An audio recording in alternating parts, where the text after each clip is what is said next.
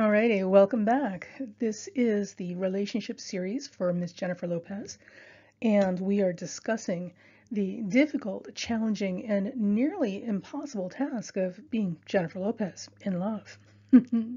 So today is May 12th, 2021, and Ms. Lopez is surprisingly back in the news cycle. Timing is everything, right? And it is a result of her breakup with A-Rod, or otherwise known as Alexander Rodriguez, the Major League Baseball player, and the recent time she started spending with her ex, Ben Affleck, who she did have a broken engagement with. So, continuing our series, in this segment, we're going to kind of go through her timeline of her more famous relationships, and we're going to, because Jen and Ben are back in the news, we're going to take a look at their charts before we move into all of the other charts, as well as her individual chart, while we learn how to examine relationships through the lens of astrology. Here we go.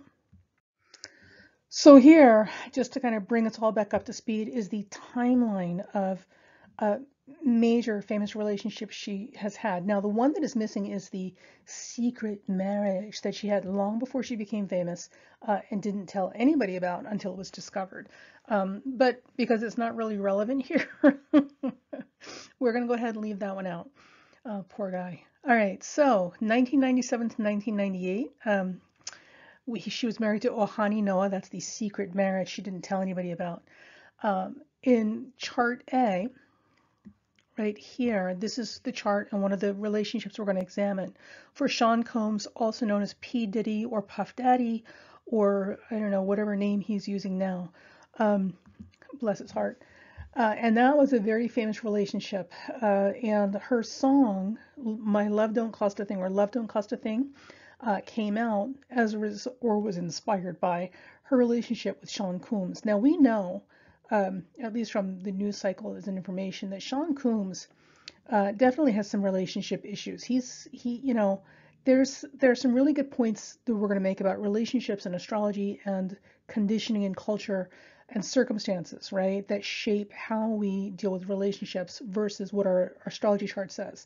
So we're definitely going to have some really good wealth of learning material here with Sean's chart. But all of this is to say that that song, Love Don't Cost a Thing, inspired by Sean Coombs, was because of a lot of elements in their relationship that made such a song need, come into existence. Now, the other thing too is that if you're old enough to remember these characters, Jennifer Lopez was very serious about Sean Combs. Although now that a lot of time in relationships have passed, we're realizing that she's always very serious about all her relationships. But she was bending over backwards for this character, and it did not go, and he was basically stringing her along, which is unfortunate. There was a lot of other stuff happening with that. I don't remember all of it because I didn't follow them that closely, but even me as a not celebrity watcher, being aware of that means that it was pretty big stuff in the, entertainment cycle news. All right, so that was Sean Coombs, 1999 to 2001. Now, immediately after that, on the heels of her breakup with Sean Coombs, Ms. Lopez bounces back by getting married to her choreographer because, isn't that what everybody does when they break up? You go marry somebody else. We did not include his chart here because, again, he's not significant enough for this series to get into. I suppose we could have, but I really had to limit this, so bear with me. Poor guy. Seemed like such a nice guy, right? All right, and then of course, after she broke with Chris Judd, she immediately bounces back by getting involved with Ben Affleck, whose chart is here, right? Now, she and Ben Affleck were also very serious because apparently Jen is serious about everybody she sleeps with. Sorry, listen, we're all adults. We know this is what's going on. She's not remaining celibate until marriage. And she was engaged to him, but that ended up being a broken engagement. And a large part of this relationship has to do with a rivalry that was happening between Sean Coombs and Ben Affleck. And I'm not completely sure that Sean Coombs was not interfering with their relationship out of spite. But again, these are more conversations we'll have later in the show when we talk about the individual charts. But the rivalry between Affleck and Coombs was pretty significant because, again, I'm not a celebrity watcher, and even I was made aware of this on the radar for the entertainment news. All right. So for those of you who do know the deets on this, the details, please share them below because I'd really like to get caught up on ancient history here. And for people who are just becoming aware of these two, I'm sure they'd love to hear the stories too because there was some pretty good gossip. All right, so 2002, 2004, they were engaged, being married. The engagement broke, and then 2004, because this girl does not let her heels cool before she's off to the races with somebody else, she got involved with Mark Anthony, who's a singer, producer, songwriter. Now, Mark Anthony is the only one she's had a long-term relationship with. She actually married Mark Anthony and had twins with him in 2008. They were together for 10 years, 2004 to 2014. Now, what's really interesting about Mark Anthony is when we get to the Mark Anthony, you see the picture of Mark Anthony, one of the things you're going to think is the same thing we all thought, and that was him? Really? We honestly, when they first got together, we thought this was just another rebound relationship, like Chris Judd was a rebound relationship. But it lasted 10 years, so Mark Anthony must have really known what he was doing as far as, managing her temperament, and she's a handful. So that is the only successful long-term relationship that she has had, has been with Mark Anthony.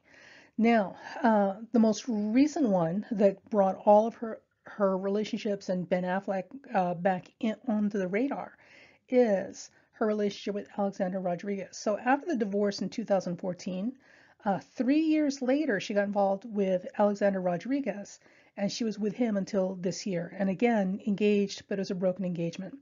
So we have quite the track record here of jumping from one man to the next, to the next, to the next, because some people just don't like being alone, I suppose. All right, so let's go take a look at Ben Affleck and see what's going on.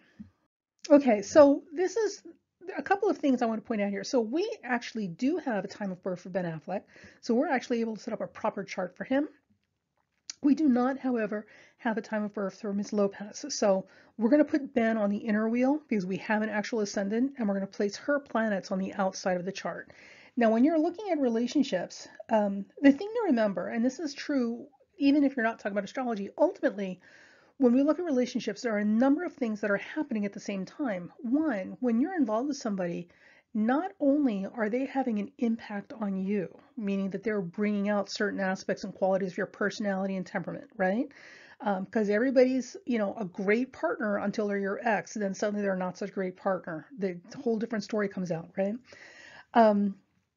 And also, at the same time, you are having an effect on the other person. This is why two people dating the same person are going to have usually very different experiences and outcomes for their relationships because there's much more going on. You are not the same person with this partner that you are with that partner that you are with another partner. There are subtle differences and nuances, not only in how you express yourself and what's supported in a relationship, but also the difficulties and the triggers and the hot buttons you're going to push or get pushed in yourself from person to person to person. The only time this doesn't change, and you're literally the same robotic expression over and over and over again, consistently with each individual ex, like every single ex you have describes you identically and describes the relationship they're having with you identically because you are literally the same thing over and over and over again.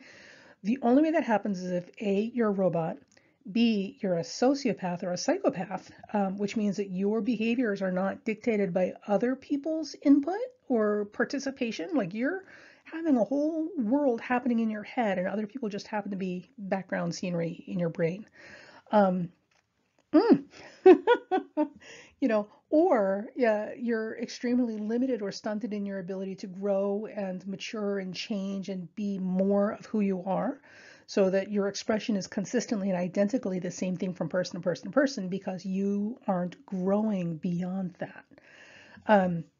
So this very rarely happens. I mean, it can happen, so that's why I'm putting that out there, but it very rarely happens. More often than not, we are different people with different partners. And the relationship itself, depending on the purpose that the relationship serves, will also dictate and determine how we're able to express ourselves or what parts of ourselves are supported, right? Relationships are complicated. Don't you kid yourself. Okay, so the first thing when we're looking at these charts, so again, we've got Ben on the inside and Jennifer on the outside. So when you're doing a bi-wheel, a double wheel like this, the person on the outside, because we have actual houses for the person on the inside in this particular case, Mr. Ben here, right? So we have his time of birth, so we know where his houses are sitting. So because of that, what we're looking at is how her planets impact him. Now, if we don't have a time of birth for him and we're doing an unknown birth time for both of them, then we're only going to look at planet-to-planet aspects, right? But because we do have houses for him, we can more narrowly define and more explicitly define like how she might be impacting him. With the other way around, you've got to look at his planets conjuncting or aspecting her planets because we don't have houses for her. All right, so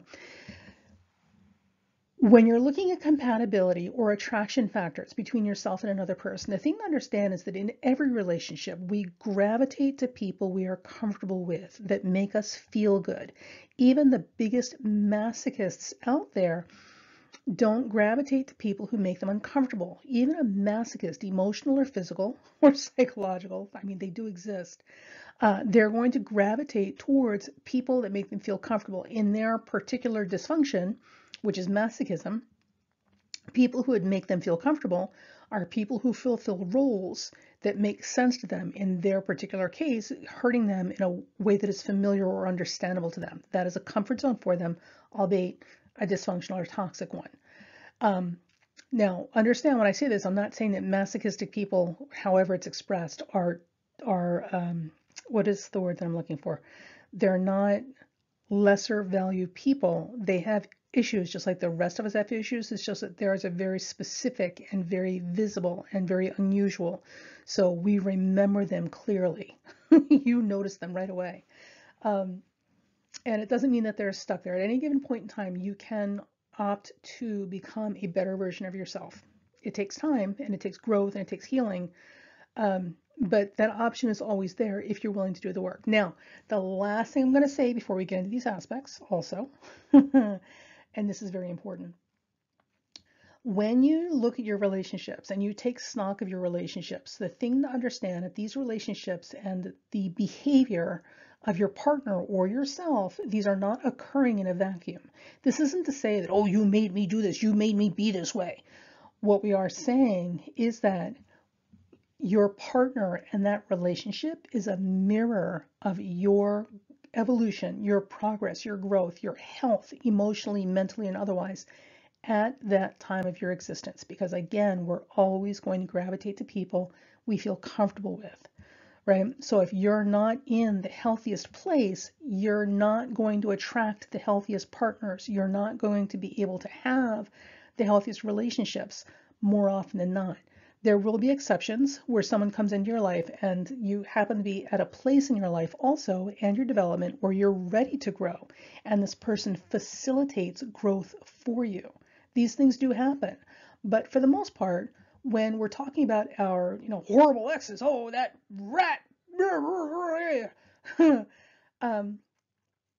if you want to get past that and not end up repeating those relationships over and over and over again with new names and new faces, but it's the same messed up relationship, at some point you got to step back and take a look at yourself and ask yourself, where am I not okay that I keep pulling in people who are reflecting or mirroring back to me these things, right? How am I not loving and honoring and respecting myself enough that I keep allowing the bar to get this low, that I'm bringing this type of person in? Where am I being disingenuous with myself or disingenuous with myself? These are the things you have to ask. And when you listen to other people go on and about their exes, the things you want to keep in mind are, one, a lot of times it's entertainment because it's always easy to bash an ex, and it's always relieving to point your finger at the ex and say, this is all his fault, this is all her fault, because it takes the burden of responsibility and failure off of our shoulders, right? When we make it other people's responsibility and other people's fault. Well, this wouldn't have happened if you, blah, blah, blah.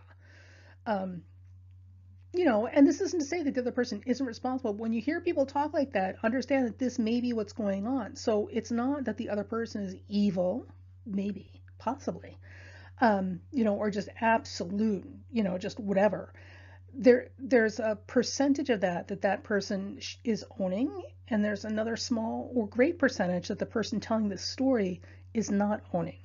So there's that too. And I don't believe that there's always equal sides to every story. Like, it's never equal. Nothing's ever that simple, right? So it's not like people are equal parts guilty. That's just lazy thinking. The reality is that there are different percentages of fault, or responsibility that needs to be owned by the person who created or helped cause the situation. But that's a level of work and sophistication and self-ownership that a lot of people aren't able or ready to do. Able because nobody ever taught them how, and ready because, having that kind of time and space in your life to do the work on yourself sometimes can be a luxury.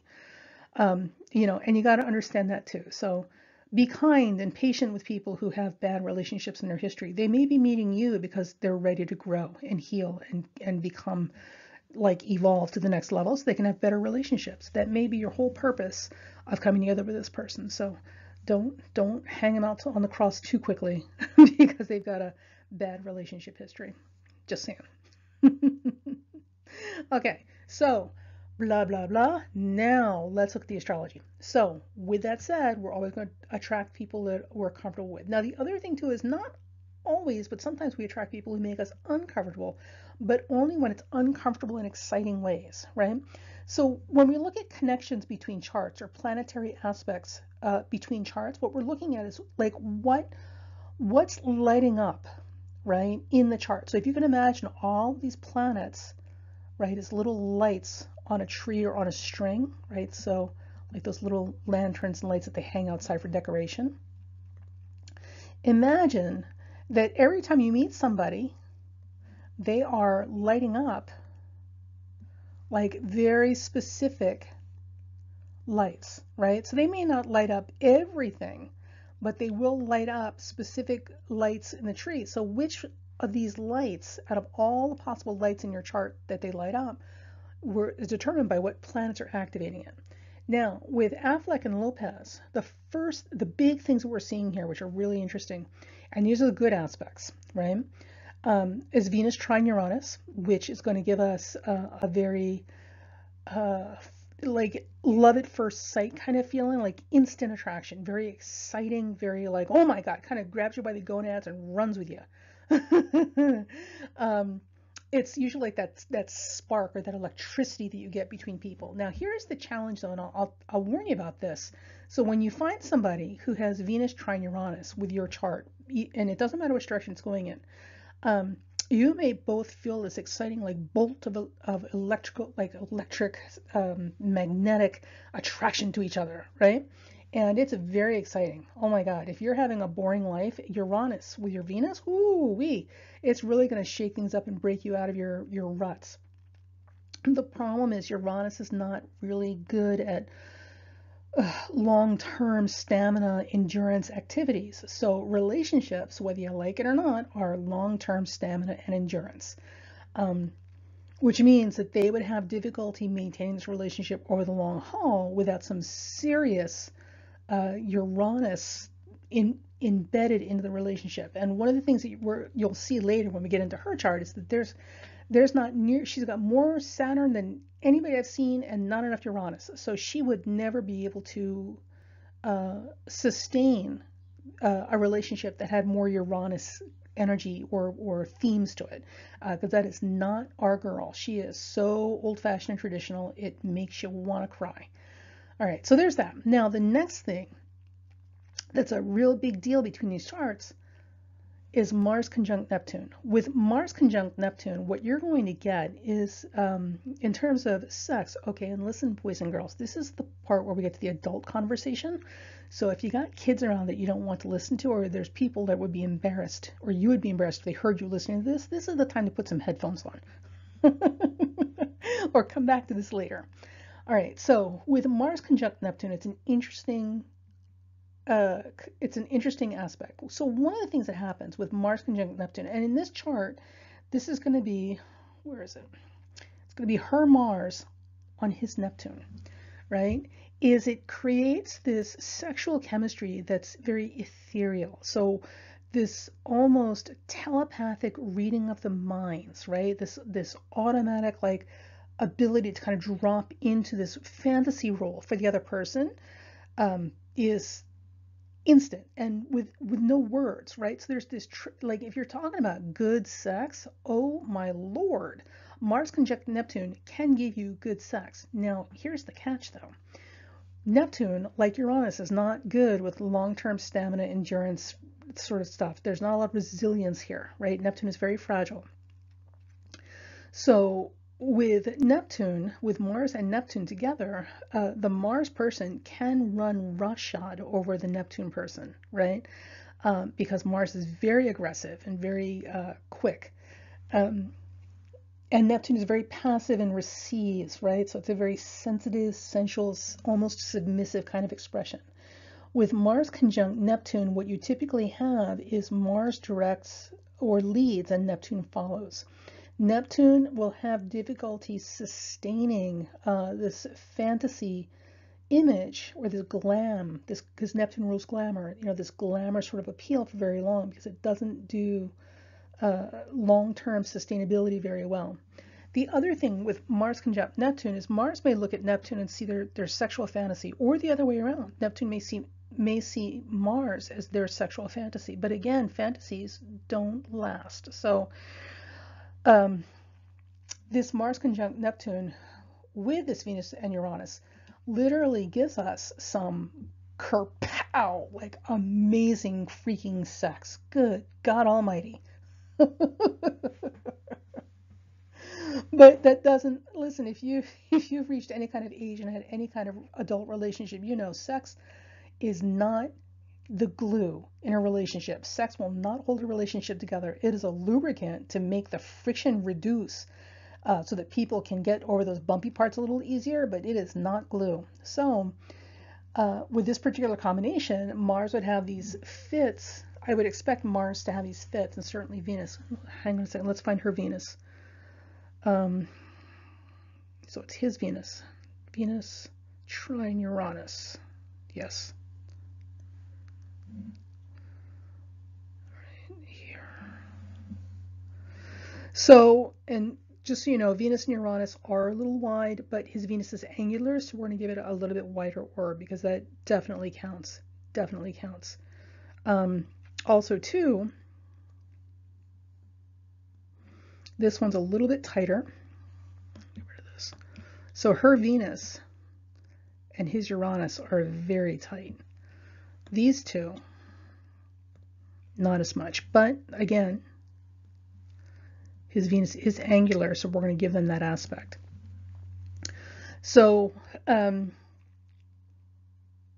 with Mars conjunct Neptune and Venus trine Uranus, one of the things that I would expect is their sexual attraction to each other, the sexual part of the relationship to go through cycles, and certainly more intense at the very beginning or after a physical break from each other.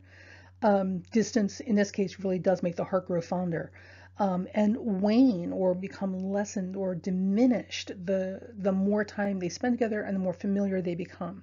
Because Neptune will also slow down or soften or lessen the sexual heat of Mars. So in many ways, Ben Affleck absolutely slows down and softens her sexuality, which in her case may not necessarily be a bad thing because she's got a lot of heavy Saturn and Pluto. She's got a very strong, dominant, masculine chart.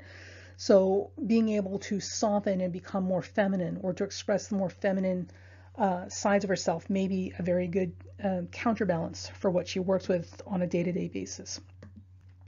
All right. Now, the other thing that we're looking at with this chart is Venus square Jupiter. So Venus square Jupiter is, in spite of the fact that it's a square, Venus square Jupiter is a very fun aspect to have because it just makes things more lovely and entertaining, right? Hold that thought. And again, his Venus is angular, so we're going to give it a wider orb, and Jupiter we give a little bit bigger orb anyway, so it's kind of wide for my taste, but we're going to use it. So Venus square Jupiter is a very happy-go-lucky, feel-good aspect. It's a very nice aspect to have. When you have Venus square Jupiter in a chart, it tends to lend itself to a little bit more of indulgence and excess, and doing things just for the pleasure of doing them. Now, Jupiter, her Jupiter squaring his Venus would also encourage, she would encourage him to loosen up and to explore more of the things that are Venusian, right, or Venus ruled. So good food, fine fabrics, arts, culture, music, all of the things that make for a softer, more well-rounded existence, right? All the pleasures in life. She would absolutely encourage him to expand upon more of. So, and we certainly saw that in a relationship. If you're familiar with Ben and Jennifer, if you remember Ben before he met Jennifer, he was a very casual kind of guy, right? You know, his best friend is Matt Damon, and both of them come across as very down the earth kind of guys you'd expect wearing, you know, blue jeans, sneakers, and baseball caps. And then after he got involved with Ms. Lopez, she, oh my God, like the transformation was unbelievable. He went from being Mr. Casual to suddenly being this dressed up Ken doll, with a mafia Don slick back hair, and oh wow. We were really wondering if she was literally just kind of dressing him up at home like a giant Ken doll for herself. But yeah, she had the whole slick back Cuban, you know, Italian mafia Don hair going on, and the very, very coordinated suits. This was a whole other side of Ben nobody had ever seen before.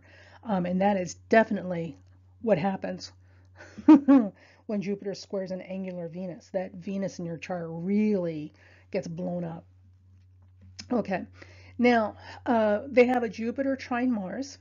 It is out of sign, but it is there. Okay, so we're looking at,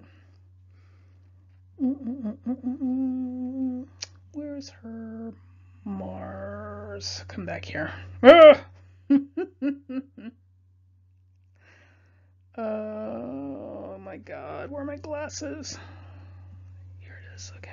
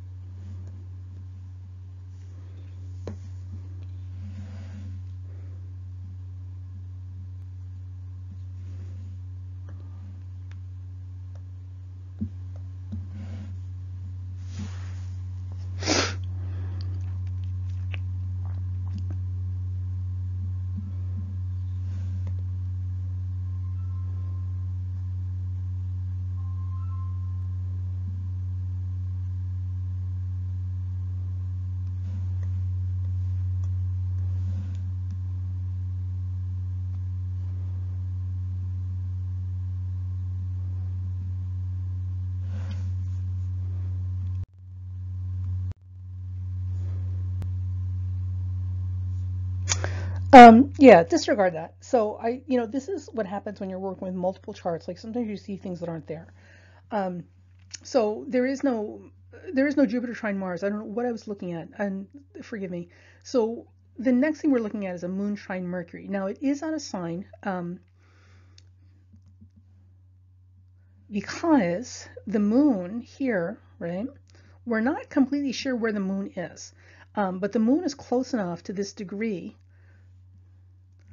okay, that it's a trine aspect, even though they're in different signs, and even though we don't really know where that moon is. That moon is just close enough to the degree that the Mercury is, and the moon gets a slightly bigger orb, that we're going to use that.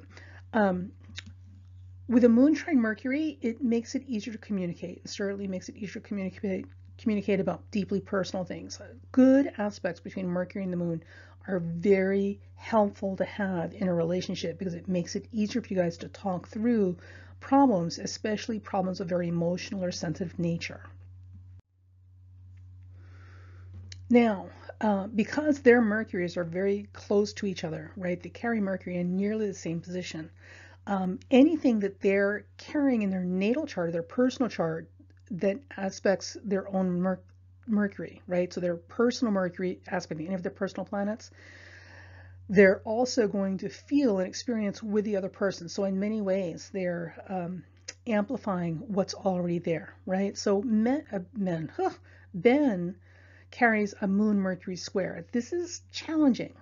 He's not a talker, and Mercury's retrograde, so he does not like to talk about his feelings. He needs time to process and be quiet with himself and kind of sort things out on his own because he is a problem solver.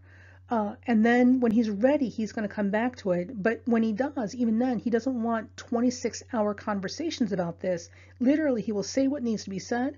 He will address what needs to be addressed, and he'll be very terse about it. And he will have made up his mind at that point. It's a moon square Mercury, especially in the signs of Scorpio and Leo, and with Mercury retrograde, makes us a very closed mouth person. This is not somebody who likes to reveal a lot about what's going on inside themselves. And prides himself on being very emotionally and psychologically self-sufficient. So her Mercury near his Mercury also would square his moon. So there's more of that. She may, but because it's her Mercury now, she may often feel like she's being stonewalled because he just won't talk about it with her. And it's not that he doesn't want to talk about it with her. He doesn't want to talk about it with anybody, right? But she may not. It may not register that way with her because it is her Mercury that's making this aspect. So when it's your planet involved, it's hard to not take it personally because that's how it feels. Now, with her, she's not much better about this, by the way. Her Mercury here, remember, she's got a Mercury in Leo as well, right? In her chart, her Mercury squares her Saturn. So again, it's the same thing, except with Mercury square Saturn, what you typically get is somebody who's very organized in their thinking, and they're mostly very literal, right? So there's not a lot of subterfuge with these characters. They don't, it's just generally not their nature. But also too, with Mercury Saturn square like this, especially in Leo Taurus, they're very rules driven. So they're very much about doing the thing you're supposed to do to get the outcome that you're supposed to get, because that's the way it works. So there is that. And also, it would make her incredibly stubborn and not necessarily the most understanding person when it comes to other people's perspectives. So you can imagine that if she feels like he's holding something back from her, and he's supposed to talk to her about it because that's the way you do things, she will be relentless in leaning on him to try and get him to open up, which with a Scorpio moon is the exact opposite of what you need to do to get any kind of positive response out of them, because the more you push, the more they dig in, right? So communications would have been a huge hurdle for these two, right? And this is not something I would recommend for a long-term relationship, because in a long-term relationship, at the end of the day, you got to be able to talk to each other easily and comfortably, and this is not something these two can do. So they may feel like they understand each other, right? Because they got Mercury almost on top of each other. So they speak the same language. And in some ways they're similar to each other, but at the end of the day, their ability to communicate with each other is handicapped and impaired by the aspects they have going on in their personal charts that are emphasized as a result of being in a relationship with each other. So there's that. Okay. Now, the last thing I want to kind of go over here with these two, and at least as far as the favorable aspects between charts, is this amazing Jupiter-Pluto conjunction. So right here, we got a big old hunkin' juicy Jupiter-Pluto conjunction. Now, one of the things that I'm going to give you as a caveat about Jupiter-Pluto conjunctions is this. Jupiter-Pluto conjunction, or Jupiter conjunct Pluto, represents potential, not fate, destiny, or outcome. So Jupiter conjunct Pluto creates the potential to amass great wealth, great power, tremendous success, your highest ambitions or your lowest. Whatever it is that the person or people in this relationship are inclined to do, it will catapult you or create a force field around you that makes you a very powerful couple together. Now, with that said, um, some of you may remember the attempt to make a movie together. These two did, and the movie is called Geely. Do you remember this? So you would think that with a Jupiter conjunct Pluto in a chart between two people, that if they tried to make a movie together, that the movie would be a blockbuster success. And in fact, Geely was the exact opposite. It's oh my God, it was one of the worst movies either have ever made in their careers. Um, it was bad. It was really, really bad. And there was apparently a lot of issues on the set with Ms. Lopez and the people they were working with. So she apparently dealt with a lot of sexism and a lot of racism and a whole lot of prejudice, which did not help. So all of this is to say that Jupiter conjunct Pluto represents potential, not de facto outcome. So if you find somebody with a Jupiter-Pluto conjunction across the charts, there is the possibility that you guys might achieve great things together. More likely, even if you don't, and you might not because it may not be that time, and there's other factors that go into that sort of stuff. And we'll talk about like a very perfect example of amassing wealth and part of a power relationship. In any event, what it will do, if it doesn't do that, what it will do is certainly create an aura around you of a power couple, or radiate this aura of power around the two that makes the two of you very magnetic to other people, which also may have played into a tremendous amount of the jealousy and antagonism the two of them inspired in other people, up to and including a rivalry with Mr. Sean P. Diddy Coombs while these two were actively in a relationship. So interesting stuff, and we'll get to that in a minute as well. Now, here's where some of the juicy stuff is. So if anybody had asked my opinion, and of course no one did, they should have consulted me before they got involved with each other, but you know, who listens to me, right? I would have told them that this is probably not the best relationship they can ever get involved in. This has no long-term potential, and it's going to cause a lot of problems in spite of the supernaturally fantastic sex that they're having. So I guess it's a trade-off, right? You can have the best sex of your life in exchange for a short relationship that's going to fail miserably and go down, burning flames like a plane crash.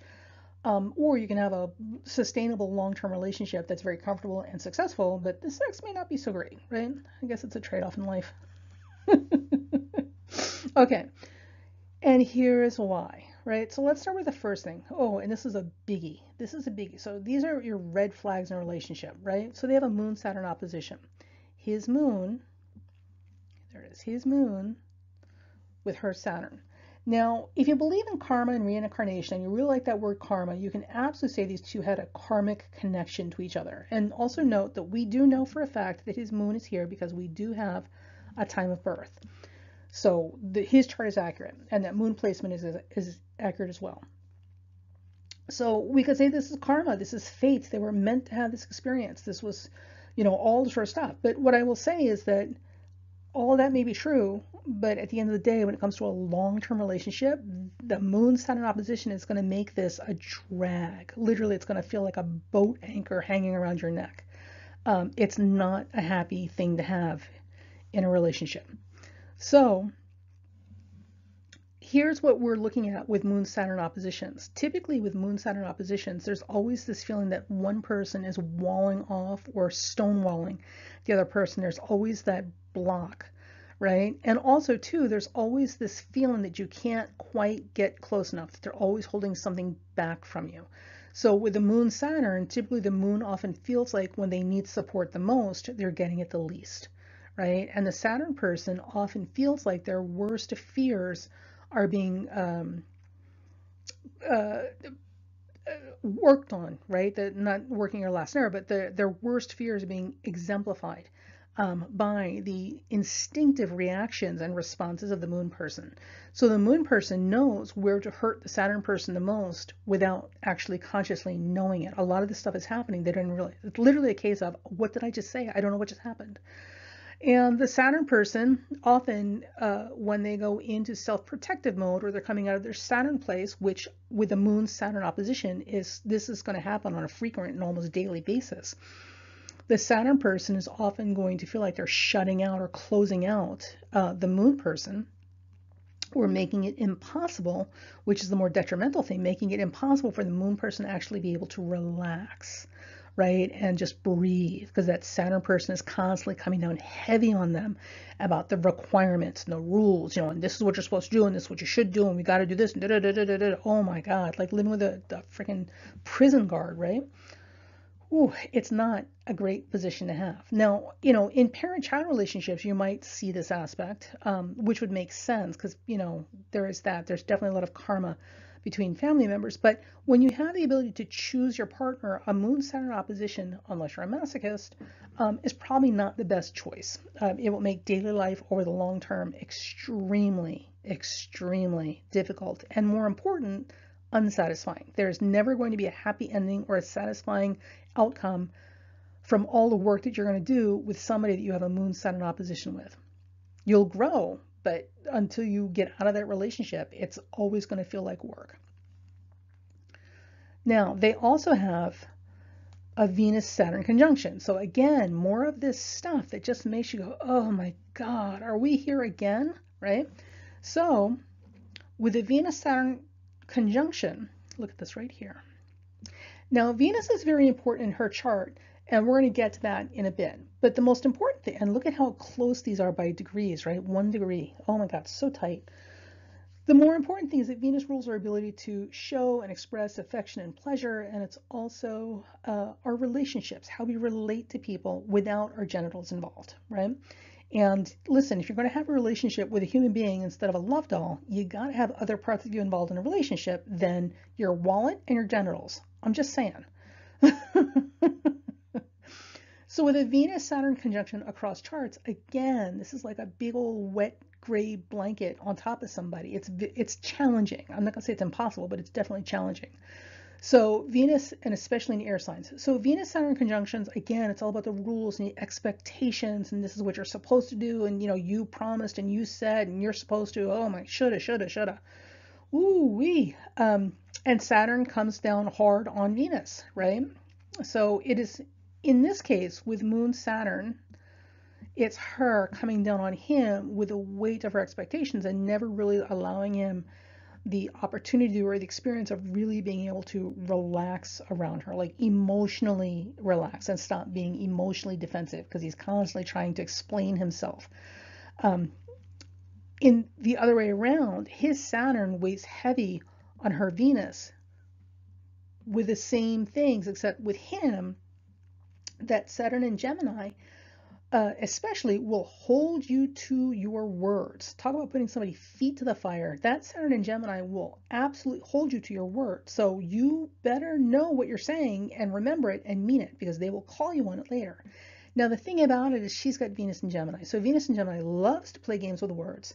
And they often forget what the hell they're saying because they keep changing their mind every 5 seconds. Because Venus in Gemini is very fleet-footed. It's light. It's Mercury's sign. So Venus in Gemini takes a very light, airy approach to these things, and they don't really think about what they're saying. It's just whatever, right? Like, oh, how could you take me seriously when I said that? I wasn't blah blah blah. So the thing about it though is Saturn in Gemini is very, in this way, he's very literal about the things that you say. So his expectation is that if you said it, you meant it. And you don't get to go back and modify or change or play games with words. And, well, I never really said it that exactly. Those are not games you can play with this guy. And this is especially true because of that Moon and Scorpio man. He is no joke when it comes to things like that. So this is a challenging aspect no matter what. In these two particular characters, this is an impossible aspect to have because it's just constant confrontation about the very thing that's innately and essentially you, right? So, I mean, can you imagine being challenged every day on things that are natural, that just are natural behavior because somehow there's something wrong with it? There's always something wrong with it. It's too much. For a long-term relationship, it's too much. Now, the times when a Venus-Saturn conjunction can work is if you've got heavy or strong Saturn in the individuals as well as the charts, because Venus and Saturn together can create organization and structure and form, right? So it is possible for it to work, but with Venus-Saturn conjunctions, you really got to examine the individual charts separately and then look at them together. And then you still have to look at the nature of the relationship. If this were an arranged marriage or a marriage of convenience, a Venus-Saturn conjunction would make perfect sense. And it would work really well because it would absolutely hold those two to the contractual agreements they've made with each other. But for a love relationship, this is not a happy combination. All right, so there's that. Now, other red flags. Sun square that Neptune moon conjunction. Now remember, we're not completely sure where her moon is, but we know no matter where it is, it's down here between Mars and Neptune. So we're going to go ahead and assume that it's conjuncting Neptune. His sun squares that. So when you've got the sun squaring Neptune moon, there's a couple of things happening here. So sun square moon makes it very difficult for you guys to feel like you're kind of in the same direction, going in the same, it almost feels like you're working at cross purposes with each other. Because when one person wants to relax, the other person wants to go. When the other person wants to go, the other one wants to relax. It's a very push-pull kind of relationship that's counterproductive. That's very difficult to get things done when you're both heading off in opposite directions and your energy levels are at different wavelengths all the time, right? So cyclically speaking, in terms of energy cycles, you guys are constantly out of step with each other. Now, with Neptune there, that makes it even more problematic. So if we took the moon out of this equation and just made this sun square Neptune, the sun square Neptune is difficult because Neptune drains. So that Neptune squaring his sun is going to be experienced as a bit of a drain on his energy or his vitality. So he would feel more disadvantaged as a result of spending more time with her than actually energized or supported. And also too, there's going to be a lot more confusion about the direction his life is going in because Neptune kind of diffuses and confuses. It's not a great aspect to have unless you're very, very clear about where you guys are trying to go and what you're trying to do. When we add the moon in here, because the moon represents everyday living, right? This makes it even more difficult. So the more time these two actually spend living together, the more not depressed, but the more de-energized he's going to become and the more confused they're both going to become about what they're actually trying to accomplish with this relationship, right? So there's almost this sense of losing your identity in the relationship. With Neptune moon, this may be a conscious and voluntary thing. She may be perfectly happy to lose herself in relationships or in that relationship, but with the sun and Neptune, losing yourself in a relationship because it's a square is not helpful at all. And more red flags. Then we have Neptune conjunct Mars, right? So look at this. And again, this is almost exact. So we talked about it earlier because Neptune kind of softens Mars, right? And makes it a little bit more passive and slows it down. But again, on a daily basis, this can be very debilitating because it de-energizes things, right? So it will de-energize her. And over the long term, you don't want that. You don't want a huge long-term depletion of your energy. The other thing with Neptune conjunct Mars is that because Mars is your ambition and your direction and your drive, and Neptune there can also diffuse that as well. So again, more confusion about where you're going, what direction are we going in. This combination together with Sun square Neptune and Mars conjunct Neptune means that they're often, in terms of long-term direction and cohabitation or living together, they would often be at sixes and nines with each other, trying to figure out what exactly they're trying to get accomplished and where they're trying to go. These are obviously we don't know them personally, but this is the kind of stuff I would expect to see with all this Neptune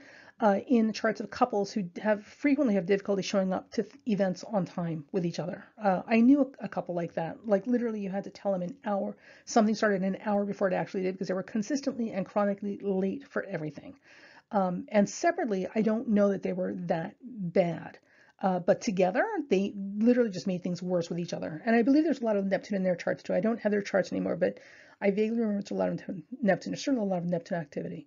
In any event, so with these two, with all this Neptune, I would certainly expect these two to be people who are just for whatever reason, like, oh my God, confuse each other even more and make it even more difficult for them to show up on time, even if they're perfectly capable of showing up on time or early on their own in any other circumstance. This Neptune just does it to people, right? Okay, remember, relationships bring out different parts of yourselves. Okay, and the last one we have is a Mars-Mars square. Whee! This is not great. This is not great. And we're going to talk about that. So here we have a Mars-Mars square. So Mars, again, rules drive, energy, and purpose. And when you've got Mars squaring Mars, you've got literally two people heading in two different directions. Or heading in similar directions, but literally crossing paths with each other, heading away, right? Or heading right into loggerheads with each other. With Mars-Mars square, you have people who have a real difficulty coordinating or getting their timing together in terms of movement, right? So there's a discoordination. What's the word I'm looking for? So not maybe physically, but certainly in terms of their activities. I want you to imagine, have you ever walked with somebody and part of what you're doing has a lot to do with getting into step with them, right? There's a rhythm you like to get in with the person that you're walking with because otherwise everything feels disjointed. So at some point we get into sync with each other and then we start walking in step and then things feel better. You don't feel quite so on edge. This Mars square Mars has the same effect, except instead of getting into sync with each other, they never get into sync with each other. So it is problematic. Now, interestingly, a Mars square Mars will, which completely contradicts what I just said, so bear with me, will energize the people in the relationship, right? So it will amplify or invigorate the relationship, which is completely different from what we just said about that Mars-Neptune conjunction. So remember, the other thing that you get with being energized is also irritated. So these two in many ways, because that Neptune involvement would irritate each other, and frequently a lot of it having to do with this constant confusion, you know, or being late for things and just, you know, always being at cross purposes. So in a normal relationship, well, no, let me not say normal, but in any other relationship where Neptune is not involved, right? What you would get are people who have these incredibly huge conflagrations in a relationship, right? These, I can't say it because it's it's an expletive we can't use here, you know, but it's sex or fighting, literally. So they're either fighting with each other or they're having sex with each other. And both of them would be at high volume because it's Mars. So Mars square amplifies the energy between people, but that energy, that amplification of energy doesn't always mean that it's constructive energy. Sometimes that amplification of energy is just tremendous amounts of irritation, right? So spending a lot of time together is going to increase the tension level between them because of the energizing or irritating effect of Mars square Mars. Now, this is great if you've got somebody that you're working out with, I suppose, but you can't spend your entire life in the gym or on the bed. Like at some point you have to do other things like discuss budgets, go to parties, socialize with people, show up on time for appointments. I don't know, just relax around each other, which is very difficult to do with Mars square. So, you know, cough, cough. Had they asked me my opinion, I would have said this is a great relationship for a fling, or for something that's really going to help, like, kind of break you out of your ruts. And certainly, woo, good God, the sex.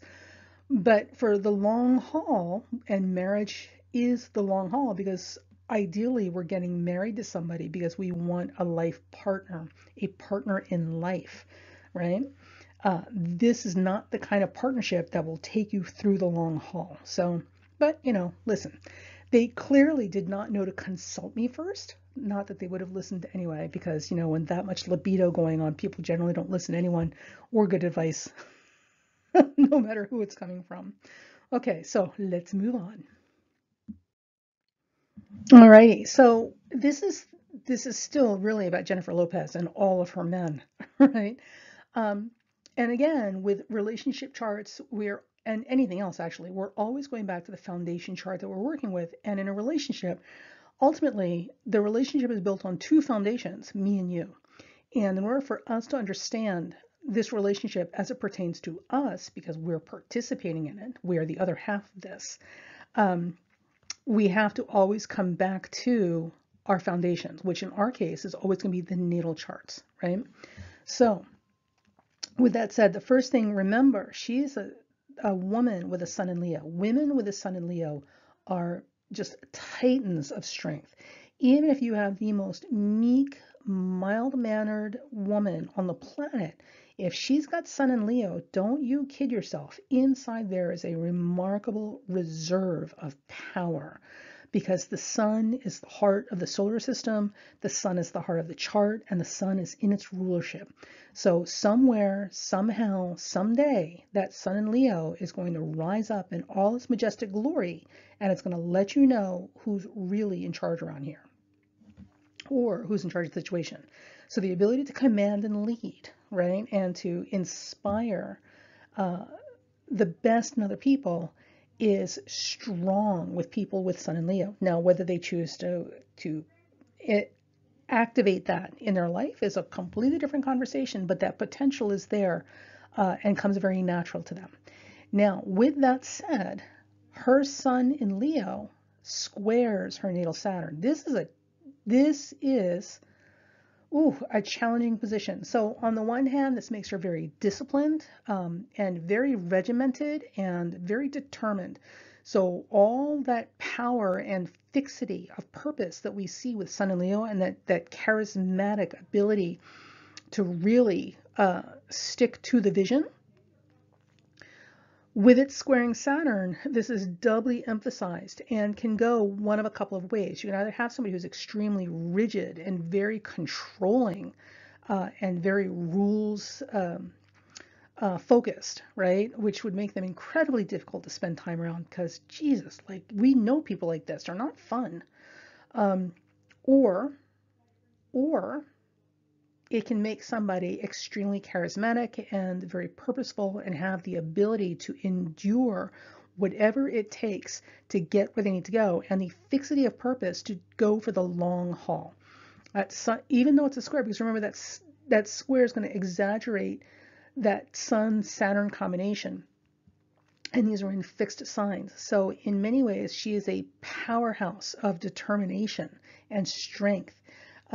And command, the ability to command rather than control, or otherwise. So, there is that. And in a relationship, that can be very difficult to work with unless you're very, very submissive and you need that kind of leadership in your personal life, or if you're able to hold your own, and especially with powerful women like this, you're not only able to hold your own, but to make space for her to have her platform too.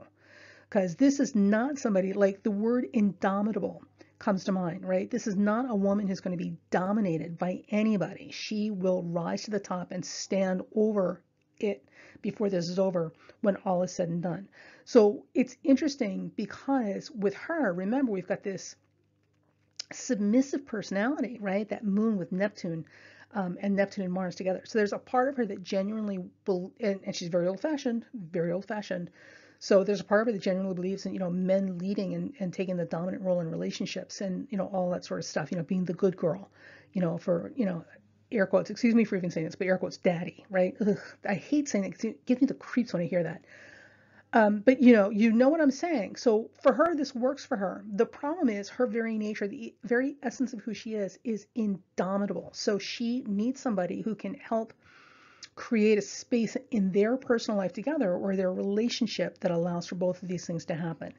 And that requires not only compatibility in the charts, but also emotional sophistication and a psychological maturity that allows this to happen. So this is no mean feat for her to find somebody that she can love and live with comfortably.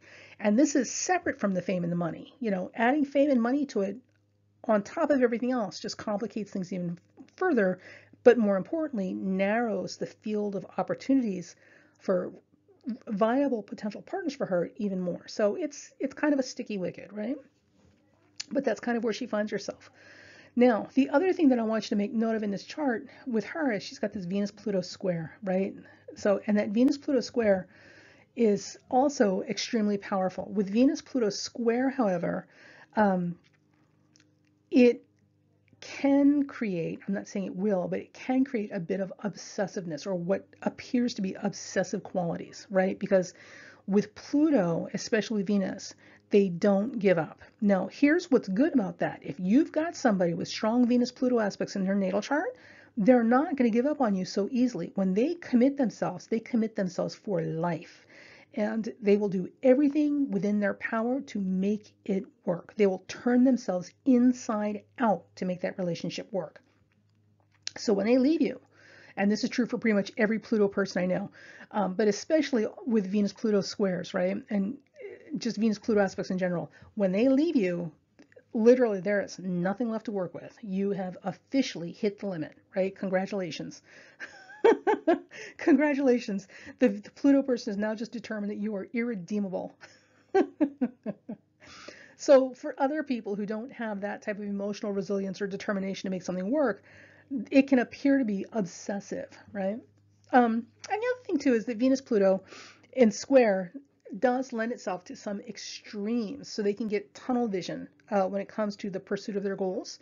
So if Ms. Lopez has this image in her mind of what life is supposed to look like, and if she's an old-fashioned girl, it's going to be being married, right? Because good women are never alone. You know, good women have husbands that take care of them and children. Or at least that's what I hear. I don't know. Maybe you guys have a different definition of old-fashioned. But whatever this circus is in her head that has this complete scripted outline of what life is supposed to be like, when that Venus-Pluto gets activated, and that Venus-Pluto will get activated every time she starts a relationship, she will have a tunnel vision goal or emphasis on achieving that dream in her head. She's looking for this structure that looks like the image in her head of what relationships are supposed to look like. So with people like this, it can be very difficult because they may or may not realize that this is what they're doing, and they may or may not be able to articulate what that means for them. So when somebody tells you, oh, well, I'm very old-fashioned, I mean, what does that really mean, right? Old-fashioned how? Old-fashioned for who? Like, my definition of old-fashioned may not match yours. And, you know, oh, you mean you're old-fashioned except for this part. It can get complicated when people don't have enough self-awareness to be able to articulate these things. Because if you can't articulate it, it's hard for other people to let you know whether they can even do that for you, right? And that's where all the problems come in, because, you know, you're not the person I thought you were. Well, if I had known before we started this relationship, I could have told you I was never going to be that person. So this is Ms. Lopez, and we're going to get into her chart in much more depth later in the series. So for here and for now, my friends, this is the end of part 2 of 8, Jennifer Lopez and her men. So we will see you in the next segment. If you enjoyed this, remember to let me know by liking it, and also subscribing so you can get notification when the next videos come up. And if you really enjoyed it, share it with a friend. All right, we'll talk to you guys later. Bye. Oh, and also questions or comments, and especially if you remember the history of Jennifer Lopez and Ben Affleck and Sean Coombs back in the day, way back in the day. If you have any recollection of that history, by all means, like, spill the tea in the comments below. Talk to you later.